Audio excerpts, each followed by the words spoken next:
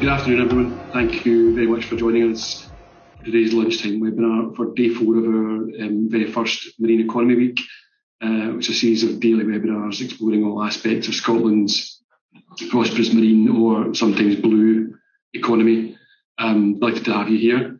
My name is Tony Cameron. I'm a partner in the banking team at Harper McLeod with a particular focus on marine economy, in particular in relation to vessel finance. Launching this Marine Economy Week is part of our recognition of the scale, value and importance of the marine economy in Scotland, and the involvement of Harper McLeod in very many aspects of that across almost all legal disciplines. As a firm which began in Glasgow with the clear, strong maritime traditions, we've always had clients in this area, but it's grown and flourished as we've spread throughout Scotland, and clearly our Shetland presence has increased the amount of marine-related work that we are doing. So far this week in our Marine Economy Week, we've heard from Morgan Cameron at HIE setting the scene for the week and identifying how vital the marine economy is, both in Scotland and globally, and the scale of the opportunities. We've considered technology, innovation and research in the sector with Harper McLeod partners Paula Skidder and Jamie Watt, together with Mark Clark, patent attorneys. We've considered all things trade post-Brexit with Senior Associate from Harper McLeod, Peter McCluskey, and Trond from our friends at Norwegian law firm Thomason. And tomorrow we have a final session on marine and offshore renewables with a panel of Harper McLeod Energy Partners and Jason Schofield of Green Marine. Before turning to today's session, a bit of housekeeping to point out. Your cameras and microphones are off for the webinar today, but we'd very much like to hear from you. So please pass any questions through the chat box function, and we'll endeavour to get through those at the end of the session. If we don't manage to do that, we will look to get in touch with you after the event and get an answer to your query. From a social media perspective, if you're tweeting, please feel free to use the hashtag MEW21. So to today's session, I'm joined today by my colleague and fellow partner John Pringle. I'm also delighted to be joined by Mike Besjin, Sales Manager for the UK at International Shipyards Group, Damen. So thank you both for joining me today. We're going to be discussing vessels, finance and funding. Mike is clearly the main attraction, not being a lawyer, and he will give us an insight into his and Damen's experience of the UK vessel marketplace. Either side of that will be myself and John Pringle on funding-related matters, with John running through the various stages of the vessel life cycle and ensuring funder readiness at each of those stages. I'll be starting off the session today with a quick run through of a few hot topics we are seeing in the funding market at present. First off is LIBOR transition, which is not specific to the vessel market in any way, but it is very relevant given the funding in the market.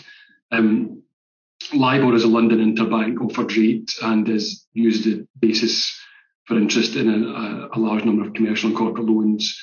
Without getting into masses of detail, it's the average rate that banks will prepared to lend to each other, and has historically been calculated based on a panel of global banks. Is therefore a forward-looking rate. It looks at what the rate that the money would be lent at.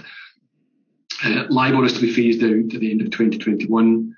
The reason for that is following the global financial crisis in 2008, investigators uncovered widespread manipulation of that rate by global banks, and in any event, the marketplace has now changed, that banks no longer rely on interbank borrowing for funding, and that market is therefore no longer liquid, and as a result, the submissions made to calculate LIBOR are effectively expert judgment rather than based on actuality. So given that it's no longer representative of market conditions, the FCA has announced it will no longer compel submissions, and the LIBOR is to cease to be published by the end of 2021.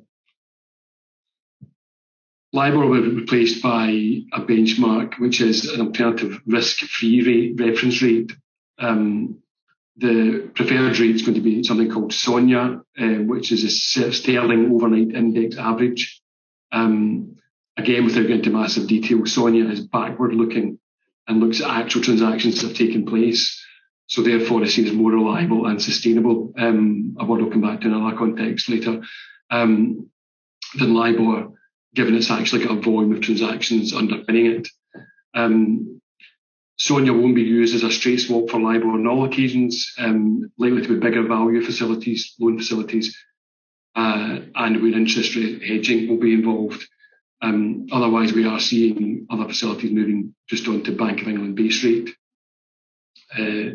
So Bank of England and the FCA have tasked funders with moving existing loans away from LIBOR and not putting any new loans onto LIBOR, and that is continuing.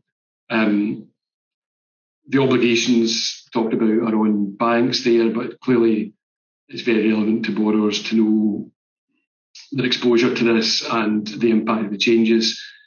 So clearly need to carry out internal reviews to see what the exposure is, consider contracts, including bonds, very relevant to the sector, loan documents, any other commercial agreements that tap on LIBOR as a rate for interest or default interest in that contract.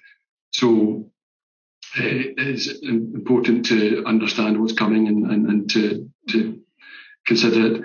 And in addition, there are additional spreads, i.e. further interest added to SONIA and also base rate, where that replaces LIBOR, as banks effectively try to create effectively the same economic outturn by using these new rates. So some of these can be quite complex in the documentation that's developed so far. So there is a need to focus on that and consider it. So worth mentioning, as I say, not specific to marine, but clearly given the loan facilities in the sector, it's relevant to mention. Next point I want to mention is COVID practicalities. A few things to mention here. Firstly, generally, we're finding that turnaround times of registries worldwide are taking longer, which I suppose is to be expected, and therefore needs to be borne in mind when we're trying to do transactions. The MCA in Cardiff is taking longer than it was previously in terms of the UK, but it hasn't at any point ground to a halt in the way that, for example, the Irish registry seemed to at one point before. It has improved since, albeit not still not back to where we'd like it to be. The MCA is also endeavouring to be quite flexible and is accepting PDF copies of documents, as opposed to other registries, for example, Norway, where notarised and legalised documents are still required in very short timelines, which brings a level of practical complexity to matters. Another related COVID issue, getting hold of original documents for transfers or financings or refinancings. For example, original ship mortgage documents need to be the release element signed and returned. That's obviously proved difficult given limited access or no access in some cases. I know a number of banks have no access to premises to get hold of those documents. The MCA are accepting PDF documents, as I mentioned, so bills of sale, so that's helpful, and have been accepting release letters as an alternative to original mortgage documents being returned. They were pre-approving these letters as an alternative, but we've learned over the last few days they're ceasing to do that, which obviously then brings another slight risk in terms of timing and acceptance of submissions for transactions. So, I mean, generally we're seeing registries applying pragmatism and flexibility, but it is on a case-by-case basis and a register-by-register basis, and sometimes individual by individual. So, I suppose just to bear in mind that it needs some pre-thought and pre-planning around transactions. Signatures, the ability to get people's signatures and get documents returned. The last 12 months have seen a real explosion in the use of electronic signature platforms such as DocuSign, and that's been very helpful. However, Scots law is still some way behind England and Wales, and as a result, there are documents that still need to be wet ink signed and returned, which again gives us a logistical issue. Finally, on COVID practicalities, we've spent quite a lot of time focusing on contracts and shipbuild contracts, the latter in particular in relation to delivery and ongoing monitoring and inspection, and considering timelines and notice periods, given the travel restraints that may exist in different jurisdictions of the buyer and the seller and the builder, and the unpredictability of that until the great unknown of when COVID ceases to be the significant issue it is now. So we've had to give that consideration in relation to transactions touching on Turkey, Croatia, Spain, among many others. So linked to that, force majeure clauses then take on quite a bit of significance in terms of potential extensions of time due to workforce issues in a jurisdiction, or, as I say, the ability to travel for inspections and delivery. So again, elements that have needed some focus over this last 12 months or so. Brexit, you were glad when I said I was doing a quick run through. I'm not going to spend very long on Brexit, given we could spend hours on it, I'm sure. A couple of very quick things. There's clearly been a significant impact on fishing and fisheries due to border issues, and we've spent time advising clients on the impact of those issues on current funding and future funding projects. Also worth mentioning is the need for more thought to be given now to enforcement of judgments and effectively enforcement of obligations of counterparties, where we're dealing with jurisdictions that at one point were part of the European Union but are no longer. So not insurmountable, but it just means that we need to be thinking more about that and taking more detailed advice from local council to ensure that where we're dealing with counterparties in those jurisdictions, that we are not just documenting obligations but making sure that they're enforceable. A recent example was, I think I mentioned Croatia a second ago, but we've had that experience quite recently in terms of just ensuring that all worked as we intended.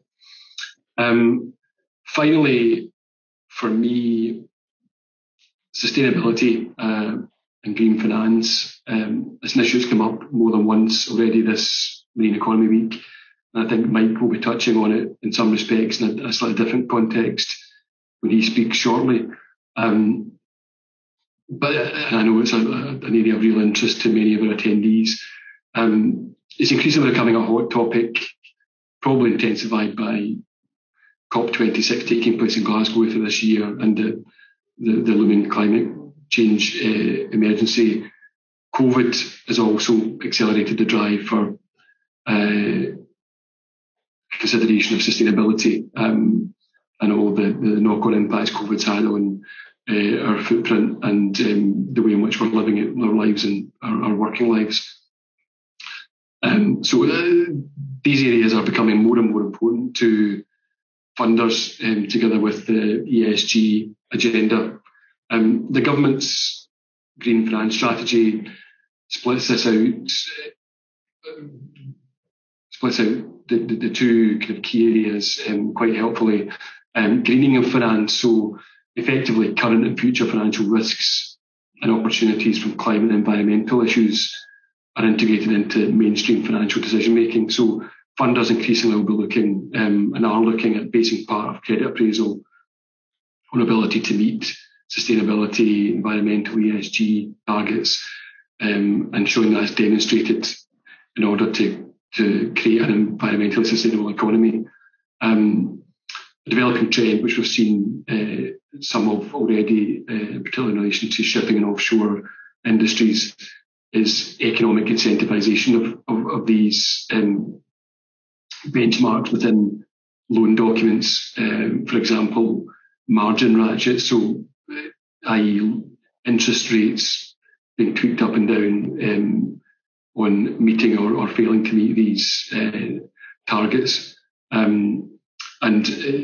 This is going to begin to pervade lending more and more, and the Loan Market Association, who issues what are considered to be market standard loan documents, have issued green loan principles and sustainability loan principles with a view to that. So that's effectively what the UK government describes as greening of finance. Another aspect is financing green, which is accelerating financial support for green projects and green initiatives, and ensuring that they get the financial infrastructure they need. An example of that is the green bond market is now worth in excess of $100 billion globally. And more locally, there's the UK Green Investment Bank based in Edinburgh, now independent of government, as a tool to try and achieve that. The third limb of the government strategy is in relation to the exploitation of that for financial services worldwide, which is less relevant to what we're discussing today. What is worth mentioning is, however, the increasing transparency is going to come on financial risk of climate change in climate change-related financial disclosures through the Task Force for Climate-Related Financial Disclosures. So effectively companies having to be more transparent and disclose more about the impact of these on their business, and clearly that's very relevant to marine economy. As I say, it's an area we are seeing more and more of. I'm actually speaking at a webinar with international law firm Osborne Clarke leading up to COP26 on financing net zero, linked to, in part, Mark Carney's private finance paper on net zero, which focuses on the reporting I just mentioned, focuses on risk management in relation to businesses and on the physical and transitional risks around climate change, and also the possibility, also looking at exploiting the returns that are available to funders in that market and mobilising an infrastructure to let that investment happen. Obviously, all of that we've mentioned is in addition to, and I think Mike will maybe touch on this again as well, increasing regulation in a wider sense on shipping and offshore companies in respect of the environmental impact. Given the World Bank definition of blue economy that Morgan mentioned on Monday, talks of sustainable use of the ocean resources, hopefully this sustainable and green focus will fit quite nicely with the marine economy and hopefully can be harnessed by the markets, especially given the focus on clean energy, efficiency, low carbon infrastructure and transport, which obviously all plays to a number of different subsets of marine economy. So that is just about it from me. So I'll take this point to hand over to Mike and let him give us an insight from his and Damen's perspective on the UK vessel market. Over to you, Mike. Thank you. Thank you very much, Tony. Very happy to be here. I was asked to give a presentation on the Scottish market, UK market, Scottish markets in particular, from a shipbuilder's point of view. As you rightfully said, I'm not a lawyer, so it's going to be very technical and how technical companies, shipbuilders in this case, look at law and regulation in the markets in Scotland. For those of you who do not know Damen, I will share my screen so I can do a small introduction on Damen. Do you, Tony, could you tell me whether you see my screen? The Damen presentation? Yes, I can see that, Mike. Thank you. Yeah. Okay. Great. Well, a short introduction to Damen before I start on all the legal matters. For those of you again who don't know the company, we're a Dutch company based in the Netherlands. The head offices are in the Netherlands. It's a worldwide company, more than 10,000 employees, 35 yards all over the world.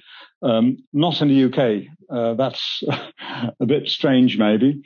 But there we are. This is the whole world. Still quite a number of companies in the Netherlands itself, and then from South Africa into China, Vietnam, Indonesia, Australia, and in the Americas, doing about 170 ships worldwide per year on deliveries.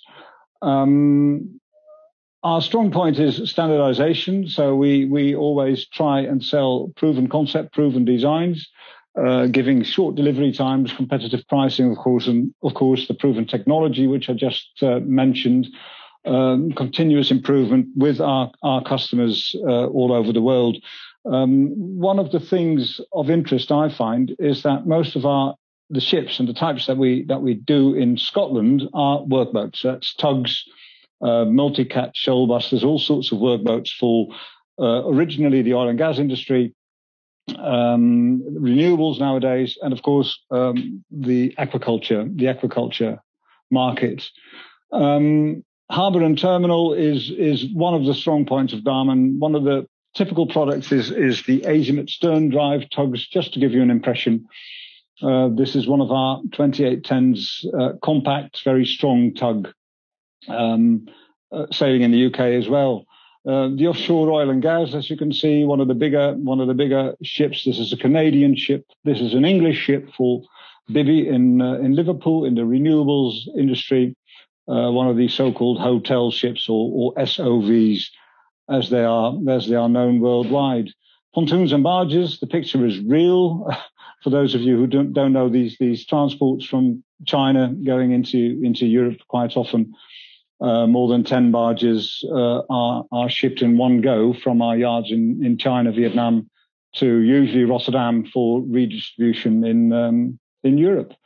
Dredging is another market we do. You can see a multi-cat. This is a Dutch multi-cat. Van Oort is the customer, but we've got quite a few Scottish customers with these types of boats as well. Public transport, ferries. This is a picture in the city of Rotterdam.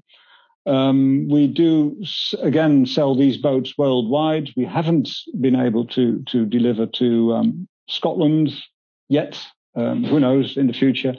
Because obviously that's an interesting market as far as ferries are concerned. And of course the aquaculture market. This is a Norwegian example, so you can tell by all the examples that it's quite international. And again, this ship sails in the Norwegian fjords and quite often is chartered by Scottish customers like Mowi, for instance, in the Western Isles. Legal issues. You can see a whole bunch of actions here which are important nowadays in the worldwide economy of shipbuilding and delivery, and of course in the United Kingdom as well. The code of conduct, the anti-bribery, all the controls and sanctions, they all have to be in place these days. And that nowadays, rightfully so, is a very strict rule of compliance in doing business in the shipbuilding industry with our various markets. What we find very important as Damen, being a family company, is the long-term relationship in the markets which we have with our customers. So that's number 10 in this list, Damen values. It's definitely family values that we try to adhere to in the markets.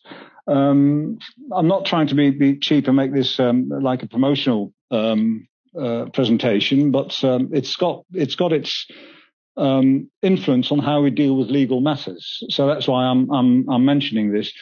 When I sell a boat, I look at the boat itself. I look at the specification. I look at, and the customer does so too. The specification has to adhere to classification bodies. So that's Lloyd's Register, that's Bureau Veritas, that's in the United Kingdom, of course, the MCA. Customers, MCA, and ourselves during the sales process are worried about specifications, about the working conditions on board, the crewing. Crewing has to fit the regulations nowadays, depending on the size of the boats, the sailing areas, the safety, stability comes in play with these tugs and multicats, for instance. So all that is on the forefront of our minds when we have our discussions. Making a price or being able to quote is obviously based on that technology. And then slowly, legal matters start creeping in, like under what conditions do we offer the ship we're offering to our customers? So Incoterms obviously are in place. We prefer to sell ex-works, the Damen shipyard. That could be a Damen shipyard in the Netherlands. That's not so difficult. You can just come and pick it up. But then again, quite often we offer boats ex-works Damen Vietnam or Damen China or Singapore for that matter. So all these different Incoterms do come into play, which of course is very, very important for a customer. And then the flexibility and the help is needed to get these boats from Singapore, for instance, into Scotland or Rotterdam, where a lot of our customers are more than happy to pick them up. This is an important factor where we start with legal matters, simply because we do need to, as a shipbuilder, avoid the danger of all sorts of additional costs for us as a shipyard. So that's where Incoterms come in. That's where import taxes and duties come in, which we need to avoid.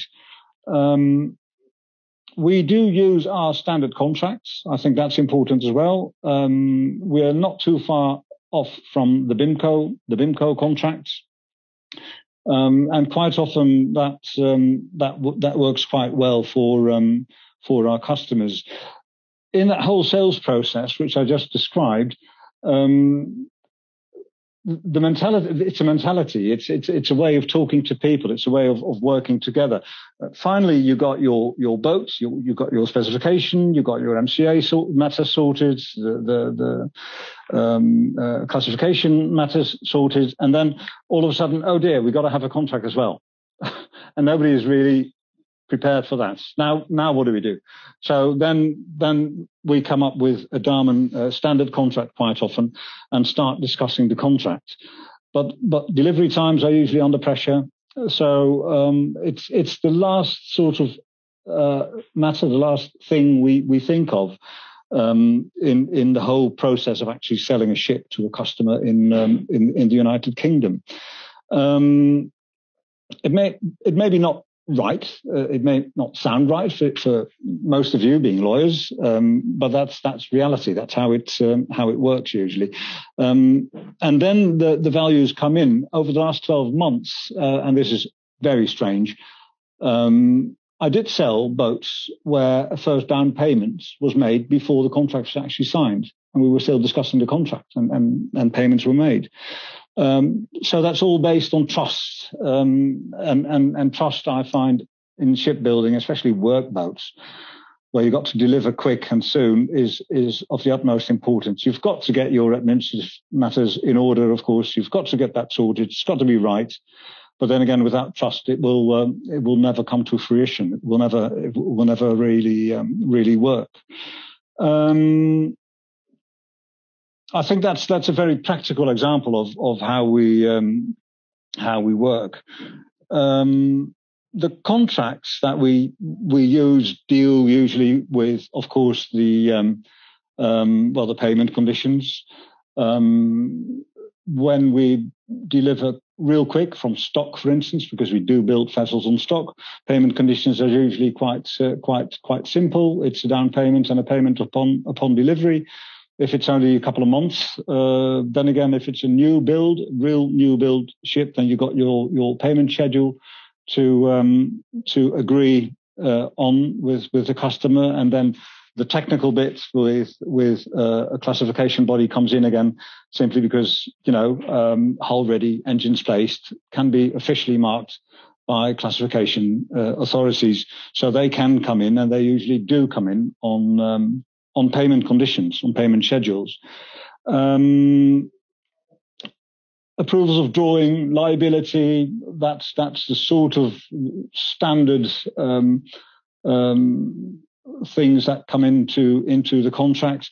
Permissible delay, non-permissible delay, that is quite often a discussion. Customers wanting it rather short, we wanting a little bit more lead time in permissible delay, of course. Inspections, another discussion point in a contract will be approvals of drawings, for instance. In a standard design, we'd rather not have approval of drawings, which you'll understand because it's a standard design. We want to keep on building according to our design. We do want to give insight into these drawings to customers. So again, one of the discussion points in contracts. A very important one, and that's about money, is bank guarantees or payments guarantees. We prefer not to have bank guarantees, and some of the banking colleagues listening in may be reluctant to understanding that, or not wanting it. As a shipbuilder, we find bank guarantees money that we don't really need to spend, because we, as a family company, been around for so long, we're a trustworthy company. And we'll make sure you'll get the boats, especially if you've got your payment schedules covered by, schedule documents delivered by classification societies, for instance. Just a thought, and that's what I'm saying. Just a thought, because we always try to avoid all these additional costs, and that's what's about that.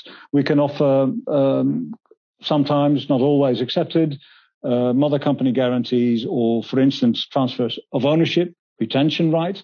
That's all possible within the contracts that we discuss. Again, what I'm saying, the contracts are usually the last bit in the whole process of actually selling a ship. The Brexit, Tony, you mentioned Brexit's consequences are not great for us. We can sell to non-European companies, as you've seen. We're a worldwide company. We sell all over the world, so we can sell to the United Kingdom the way we always did. So there's really no limitation or even administrative problems given Brexit. The only thing we're ready for are, for instance, spare parts, so service deliveries. So far, we have not encountered any problems there, because with our customers, we always discuss the spare parts they need for longer term, not just for a week or two, but for 2 years usually. That's usually the case when we deliver spare parts to ships and to customers. So far, no problems yet. Of course, we don't know how that will go in the future. Before I forget, going back to contracts again. One of the discussion points we always have in contracts is, do we use UK law? I know UK law as such doesn't exist. It's England and Wales or Netherlands law. We, as a Dutch company, prefer Netherlands law. It's a bit simpler, more straightforward. It's interpretation of the contract and the wording in the contract versus the literal translation in English law.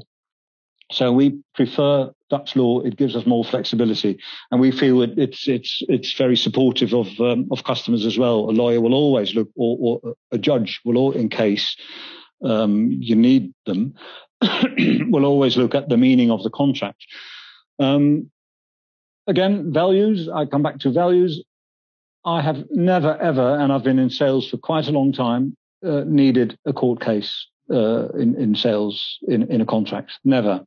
So that's I think is a good sign. That's very, very hopeful. Different markets in Scotland, for instance, all over the world, but Scotland, you've got your tenders. For instance, Northern Lighthouse Board is coming up with a tender. Calmac, the ferry CMAL, are coming up with tenders for replacement. And the tenders are changing these days, I find, and that will find its way into contracts. I don't know exactly how that will go, but what we do see is that social responsibility is going to be more and more important in tenders and therefore in contracts. Local content, all that is going to get a lot of attention in the very near future. Community benefits, support for education, support for developing local skills, are things that will come quite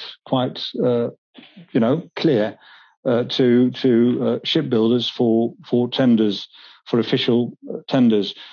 Commercial companies don't really look at that. They look at the best deal, the best ship, or the best equipment for their money. So there is a difference in how we are working already in the United Kingdom. Well, I think it really shows my short introduction here that I am not a lawyer. I'm a commercial guy selling boats to Scottish customers. I heard you say, Tony, maybe I can react to that already. Registry taking longer. We don't really face that yet as a shipbuilder. Documents on PDFs, MCA, banks have always been very helpful. Our customers have been very helpful. PDFs indeed are accepted in many cases now. So, the whole process of registry needs a little bit more attention, but it still goes on quite nicely. A practical view always helps. Our customers are helpful. We are helpful. Usually the banks or MCA are helpful as well. So if there is a problem, one or two meetings, explanations will sort it out. And that's my experience. It's not negative. It needs time. It needs attention from all parties involved, really. And if you do that, again, there's always a solution to a problem, and the problem usually appears to be quite small. You said pre-thoughts, pre-planning. Well, that's what you do, I suppose. To get matters sorted. Two sides are needed. Regulation on environmental issues. For us, again, it's technology. Environmental friendly ships to be offered is technology. It's different fuels, it's different boats, it's more electrical power, it's all of that. So we look at that from a very, very technical viewpoint. Sustainability, same thing really. It's a market where we have to find our way as a sales company selling in these markets. So it's very technical from our point of view. From a legal point of view, we don't see many differences other than, it might be specified very clearly. And then, of course, it's a different ball game. So that's basically where we are, and that's where we're at. Important, of course, is the supply chain, which is important for us. Has to develop still, I think, is developing right now by especially on the west coast near Glasgow, where all that's happening, and I'm very happy with all these developments because it does give us a good market to keep working in. So thank you. Thanks, Mike. That's very helpful to hear. I'll stop sharing the screen, by the way. I could have done that years ago, but. Here we go. Okay. No, thank you for that, Mike. That's very helpful from a practical perspective. And I think some of the stuff that John touches on, we'll touch on some of the legalities around some of the practical points that you picked up. And as you say, it's good to get the steer of the practical together with the legal. So, John, on that basis, I'll hand over to you if you want to run through a couple of areas of the life cycle of a vessel and ensuring you're taking account of what your funder might be looking for, and maybe picking up a couple of things that Mike touched on there as well. Okay, thanks. Yeah, absolutely. Okay. Thanks for that, Mike. Yeah, there'll be some crossover, I think, in what I'm going to say just now with what you've just touched on, especially around the build contract piece. And I suppose invite you to jump back in with any further comments or kind of giving us a bit more from perspective from your side of it, if as appropriate.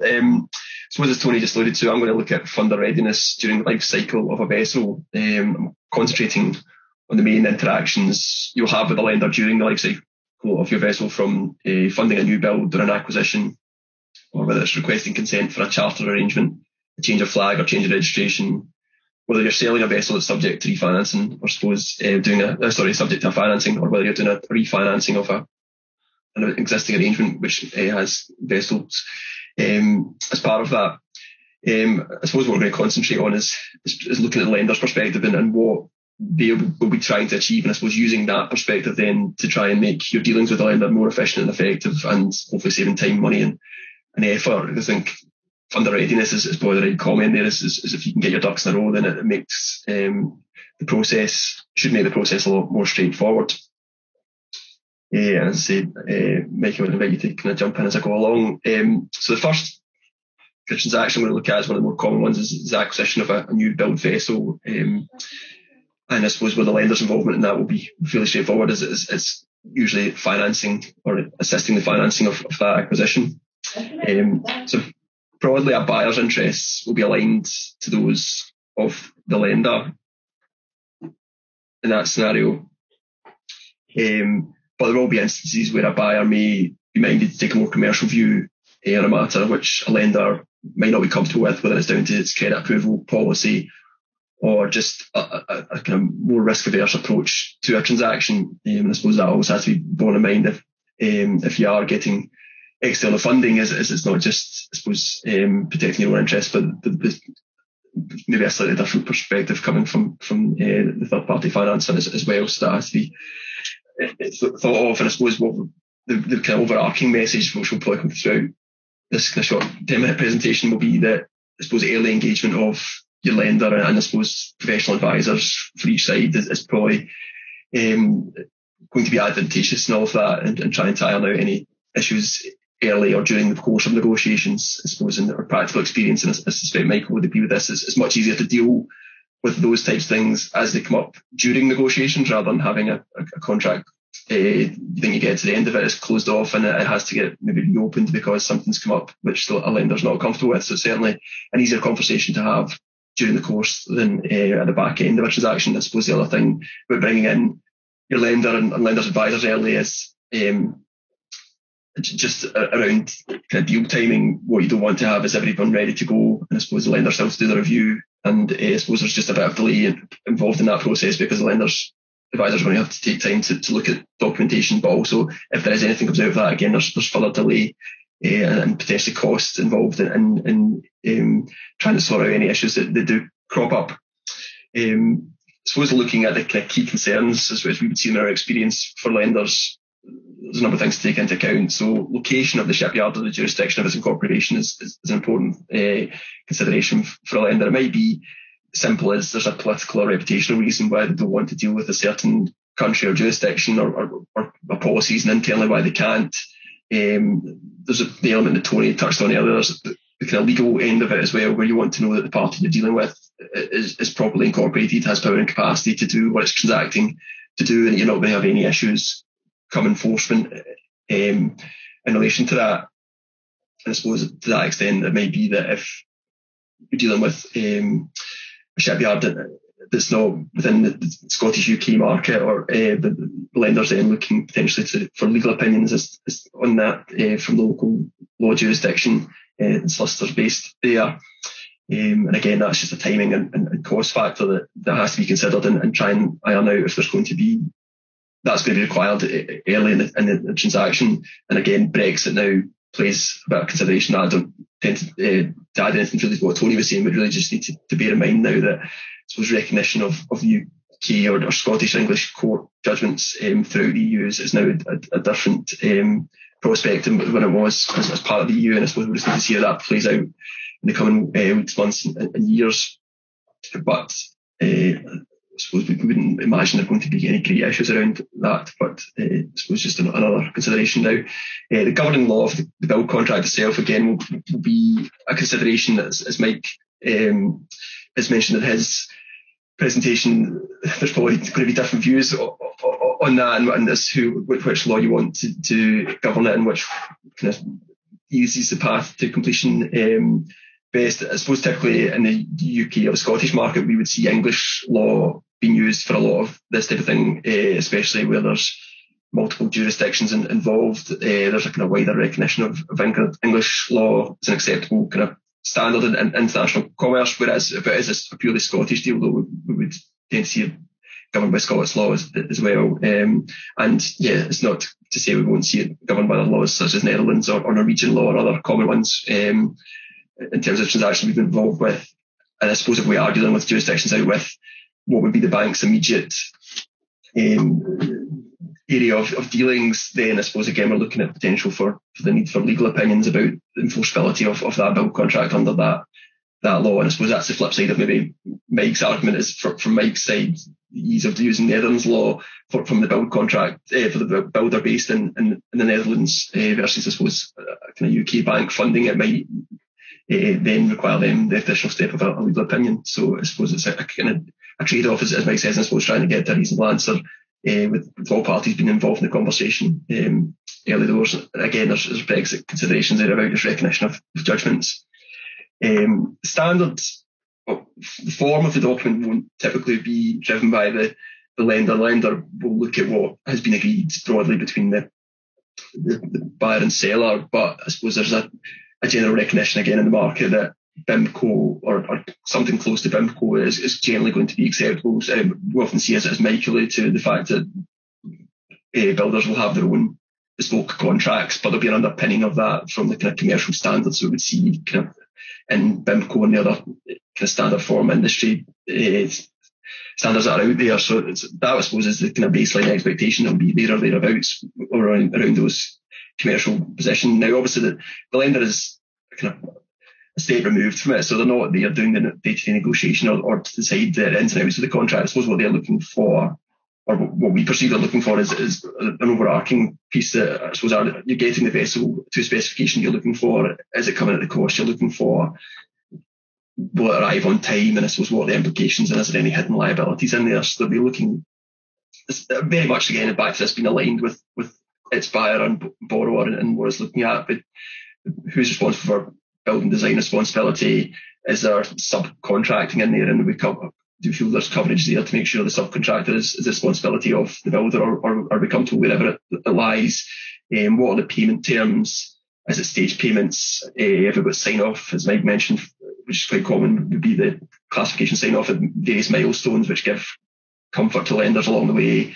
I suppose a big issue will be where the lender's money is actually coming into the transaction. If a borrower or a buyer is going to be using its own money in the first instance, that's less of a concern, I think, to the lender if they're coming in at the back end. But I suppose if they're involved in stage payments throughout, they're going to have more of a concentration on that. So that's probably again a case by case basis. They'll be looking at monitoring, inspection along the way, and then delivery dates, delivery mechanics.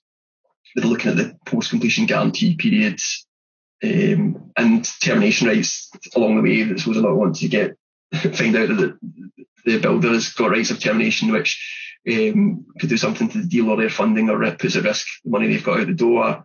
I suppose we're looking at damages and dispute resolution provisions and expecting them to be fairly normal. And now there's COVID kind of considerations as well, as Tony mentioned, around force majeure and what happens due to inevitable delays if we go into lockdown or the like, as it's happened, I suppose, in numerous occasions across various jurisdictions, and will no doubt had an impact on the timeline of vessels. I suppose how does that have a wider impact on the offer of funding, the timing of that, and the ability to draw down under that? So all relevant considerations. I think then we move on to what would regard as the covenant of the shipyard, and I think this is what Mike was touching on.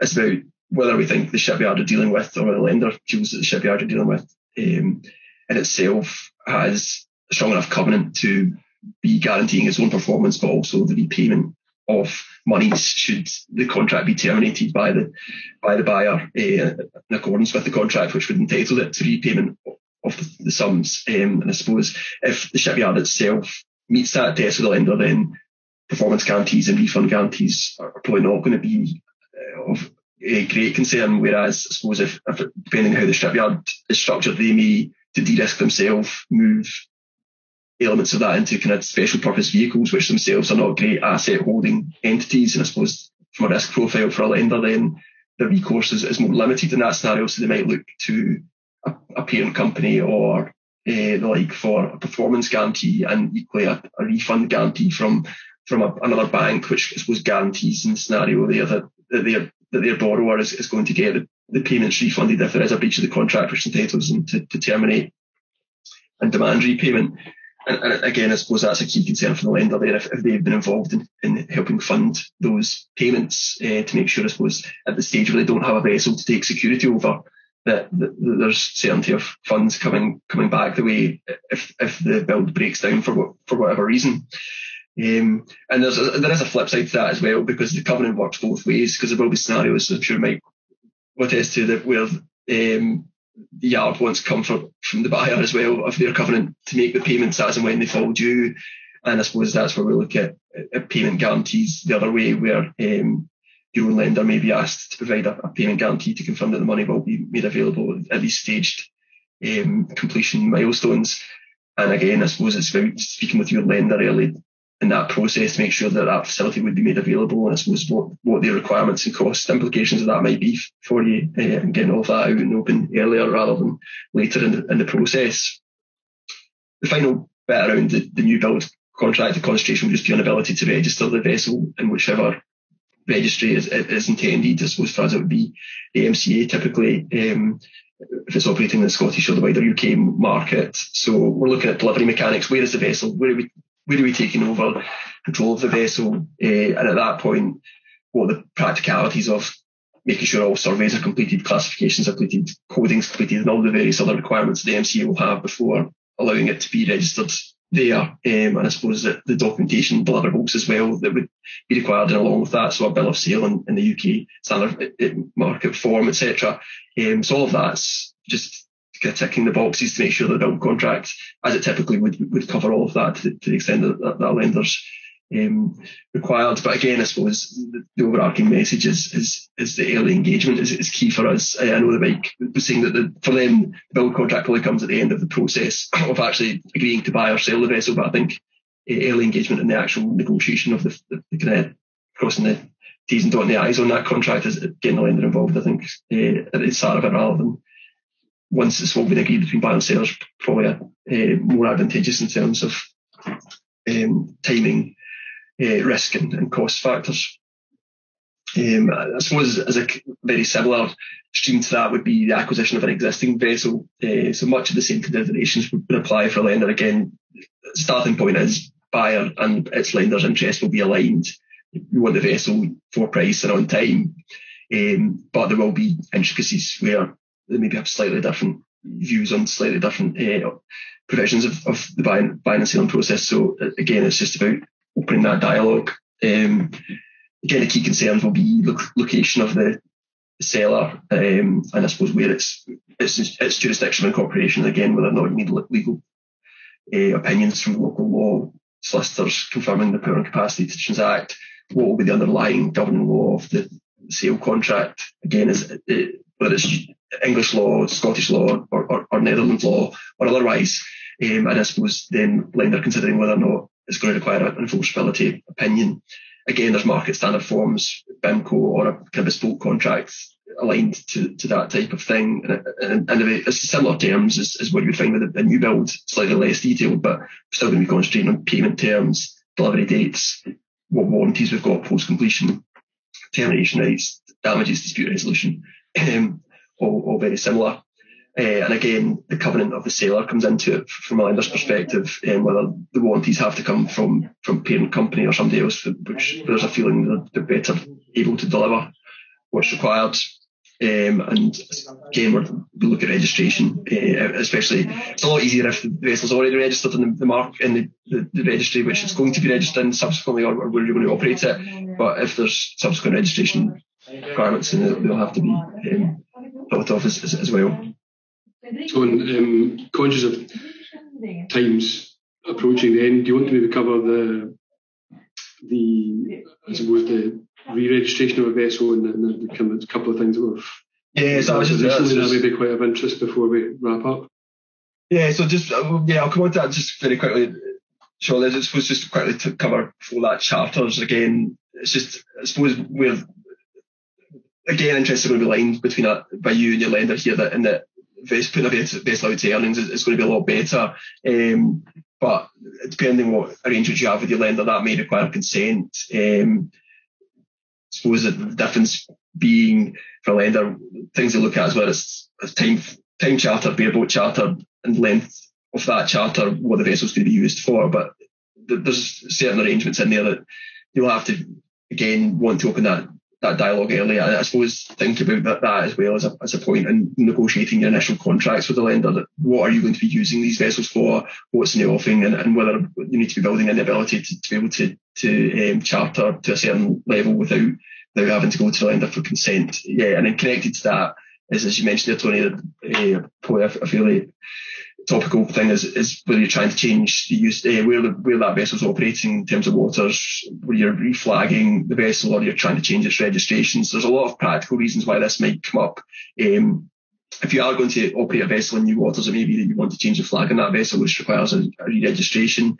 It may be that whoever is chartering a vessel from you has a specific requirement about flying a flag, whether it's a government contract or not. So as part of all of that process, what we've seen a lot of fairly recently is people looking to re-register, reflag, and some fairly complex situations coming out of that. We've had a scenario whereby what is an MCA UK registered vessel at the moment may get registered in the Cayman Islands, which is not a red ensign registry. So ultimately, it's kind of governed by the MCA, which means that you can transfer it like a transfer a port as opposed to a brand new registration, and you can take security with it.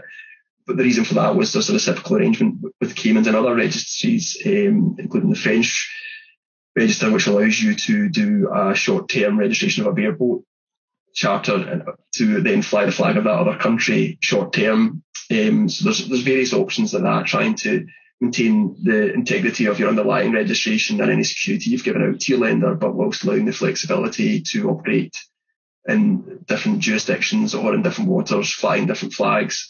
And yeah, as Mike said, there's a general point. The industry itself is always very collaborative and helpful, and people in the registry try to make things work. So we always find there is a solution for however complex situation you may envisage coming up. I suppose it's about trying to get all parties, again, not to over-egg the message, but all parties involved in speaking about that as early as possible in the process. The final thing just to talk about was quickly just if you're looking to sell a vessel that's subject to finance, or if you're buying a vessel that's subject to finance, I suppose all the things you were talking about, Tony, about practicalities of their documentation is just what has to get signed and how you make sure that's all in play and available as and when needed, because you want to avoid complex undertakings and delivery mechanics around completions.